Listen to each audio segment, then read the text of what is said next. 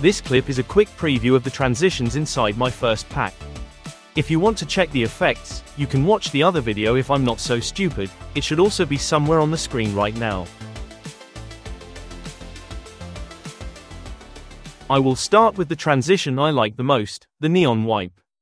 You will find the transitions under the transition menu in the effects library. Like with most of my transitions, you can select the transition and in the inspector tab you have some controls to make it the way you like. In this one, you can change the threshold of the mask and change the color. If you want, you can animate each of the sliders, of course. Another example is the burn transition. In this one, you can control the color again, but you can also change the angle of the burn and the seethe. So basically, you can make endless variations out of this single transition. The switch transition is doing exactly what you expect. It's better to use it as a long transition. By default, this will switch between your two clips every 4 frames. If I change it to 2, it will now switch every 2 frames. And if I set it to 1, it will switch back and forth every frame. That's okay, but where this becomes useful is when you animate it. Use it in a long transition, make sure you are at the beginning of the transition, activate the keyframe button, and set the frame value to 5. Go to the end of the transition and change the frame's value to 1. This way, your transition will start switching the clips slowly, and at the end, it will switch every frame. You can even set the switch to be fast in the middle and have it start and end slowly. It's up to your terrible taste.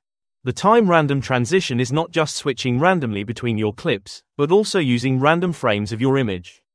This one you can use again as a long transition, or you can make it shorter and get this time glitch-like transition. The zoom transition is not the typical boring zoom. This one is better to use as a short transition. Adjust the zoom size, the shake sliders, and play around with the threshold and glow size sliders to find out what works best for you. The flash dissolve is another one I use a lot. Again, you can adjust the sliders to create your own version. The blip luma transition will blip your image with a luminance blend. You can uncheck the color if you don't want it, or you can adjust the threshold, the tint, and the color strength. In the blip part, you have the blip cycle. By default, this will blip every 4 frames, and the duration is how long it will hold the blip. This is a good example to use keyframes. I will activate the keyframe for the blip cycle, set it to 8, and the duration to 1. Go to the end of the transition and set the blip cycle to 2.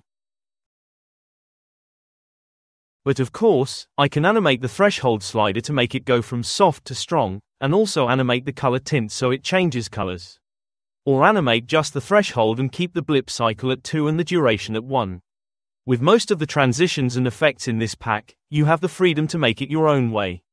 Obviously, my way is better, but you can't be hyper talented like me.